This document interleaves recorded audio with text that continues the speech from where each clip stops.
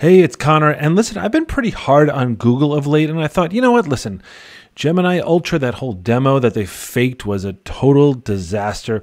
But also, I think a lot about everyday usage, and I do a lot of training practically on how to use generative AI, not just how to keep up with it, even though that is important. So I figured I should really just give Bard a test drive. You know, Bard now has Gemini Pro built in. It's supposed to be now up to snuff with all the other models.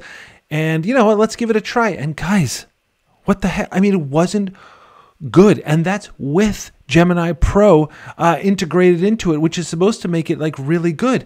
And Google, you're killing me here. Like, this is like the boyfriend or girlfriend that you keep giving one more chance to, and they just keep disappointing you. And anyway, here's the thing. I was running these tests with Bard alongside of like ChatGPT and Perplexity and even Grok, which I just reviewed in a previous video. And I thought, listen, I'm going to throw up a few softballs and give Google Bard, brought to you by Gemini Pro or whatever, sort of a few easy ones just to sort of knock out of the park, right? So I took a few pieces of delicious low-hanging fruit. So number one was like the latest AI news. My God, it is an AI and you are a news site, but okay, let's keep going. And also the NFL news, National Football League here in America on Sunday. It's all over the TV. You can't avoid this. And I did this on a Sunday night just to sort of make it easier.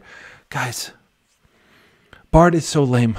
Okay, anyway, let's start with the AI news, right? So I asked I asked Bard to like hit me with like the viral news of the week. Now, listen, there's only one right answer to the viral news of the week last week, and that was that Gemini came out and it lied to everybody. But listen, I didn't really expect it to come back with that, and it didn't. But I mean, you know, it also did not come out with the Grok release, which was also huge news. Instead of it kind of came out with, listen, yeah, the EU news, which was pretty big about AI regulation, but also like the next two were like Google stories about Gemini ignoring the other thing and other stuff.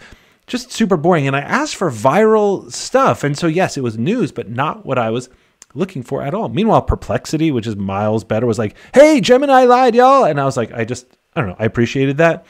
But you know what? It's Google. I'm going to give it a pass. It's fine on that. So what about the NFL? Now, I asked every other large language model about NFL news.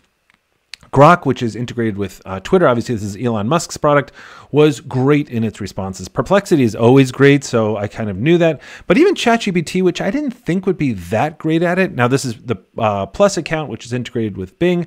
And I don't think of something that is like really, really good at it. It actually gave like a succinct like paragraph of like, yeah, it was like, this happened, as if you were talking to a friend that had watched football all day. And then I asked Bard, and I was like, Bard, tell me about the exciting plays in the NFL today. Because Bard has access not just to the real-time internet, because it is Google, but also YouTube now too. And here's what it gives me. And I'm like, I don't know. You know, it's like, I don't know what you're talking about. What do you mean? You have to be more specific. Which games in the NFL? I'm like, oh my gosh, could you sound any more lame and robotic? But I'm like, okay, you know what? I know that Gemini needs hints. It's an inside joke to everybody that saw the rock, paper, scissors thing on Google Ultra that lied. But anyway, I was like, okay, how about the Chiefs-Bills game, which had this epic ending and was going totally viral all over the internet. And I was like, how about some plays from there? Bard, anything from there? It made me want to weep with boredom. It literally listed out 88 plays of the game. Stunned disbelief. And then I'm like, okay, you know what?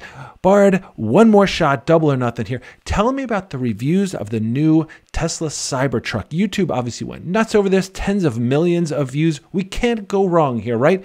And so I asked it, and look, it did give me the links. But those links I could have gotten anywhere. This was like adding zero value. So I kind of prompted a little bit. I'm like, so what did these links say? Because listen, what Bard is supposed to do is like read YouTube reviews, and it was a little better, but it kind of gave reviews. But again, nothing that I couldn't have found anywhere else in exactly that format. But then it gave me quotes, and I was like, okay, now we're talking. Gave me quotes from the YouTube video. But then I'm like, wait a minute.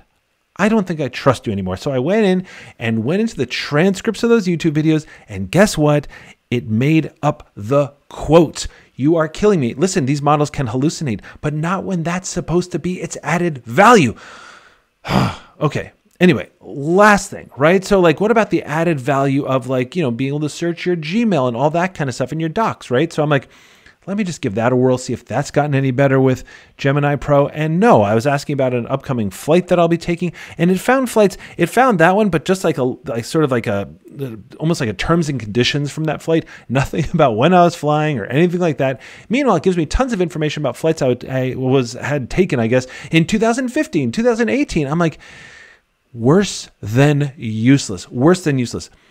Guys out there, listen, I'm begging you. If you're using Bard and you're just like finding something, please tell me, prove me wrong. I want to know. I want to like Google, but it's killing me right now. So anyway, please don't forget to subscribe if this stuff is useful. Tell me how Bard can help me because I'm dying, and I'll see you next time.